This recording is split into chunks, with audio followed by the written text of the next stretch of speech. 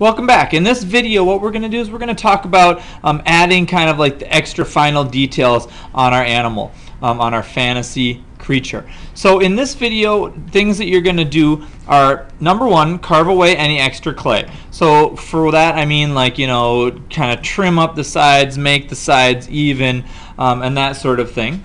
Step two, you're going to make sure that you add clay for more specific designs. And for example, like here on when I did the demonstration for this, I added like the eyeball there. And that was one piece of clay I added to enhance the design some more. Then you're going to impress some kind of tool into the surface to make the texture of the body furnishings, like the scales, the wings, the feathers, whatever. And the last part is to take a small tool and incise some lines for the extra details. So for example, on the bird here, I took a small toothpick and I actually drew in the lines of the feathers. And so if I take this and just do a demonstration of incising, you know, impressing the texture might look like this.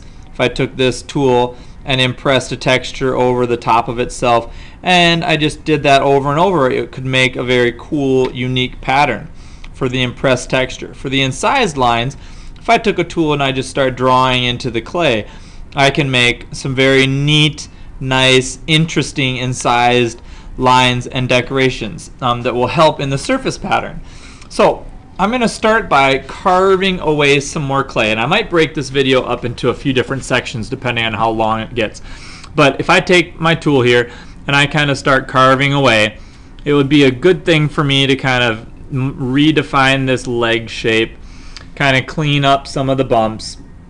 And some of the ways that you can start carving is by taking a tool. I really do, again, just like the popsicle stick, and you can take it and you can kind of if you just gently scrape it along the surface, you can do a pretty neat job of carving clay away. Another way that you can do it is if you push.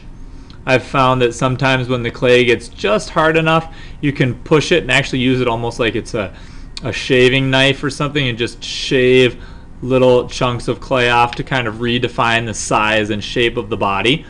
And another way you can do it is if you actually like pretend this is a knife and you kind of whittle towards yourself like this, you can actually, you know, carve chunks of the clay off as well. So carving the clay off, if I kind of continue, I'm going to redefine some of my edges here where the leg is, and I'm going to try to be moving mine around so you can see it as we go, but I want you to, you know, be careful with yours, especially if you've got a big neck or something that's going to fall off.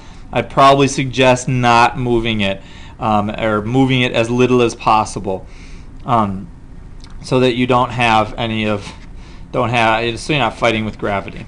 Okay, so I'm just going to kind of keep working here, carving as I go, and thinking about the three-dimensionality of the form.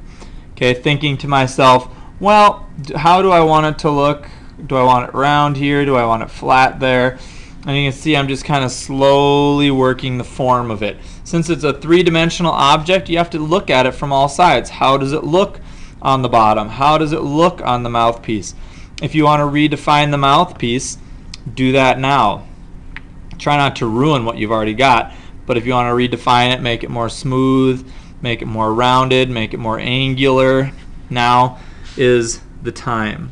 Okay, because you want to take care of all that before you start doing the designs and textures and stuff. Most of you can probably carve quite a bit of your clay away without actually ruining the body of your ocarina at all. And I'm just going to kind of shave a little bit off. I put a hole right here because I have 6 holes on the other side, and I ran out of fingers, so I had to use my thumb and make a thumb hole down there.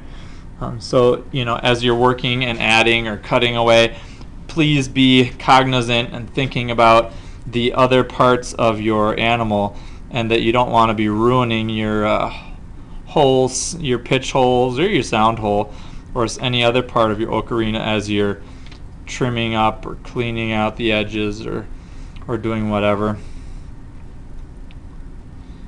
Okay, and I think I will have to end this video just in a minute. So when I'm done carving the clay, I'll end the video, and we'll have to look at the next section of adding the clay on when we get to that point. Okay.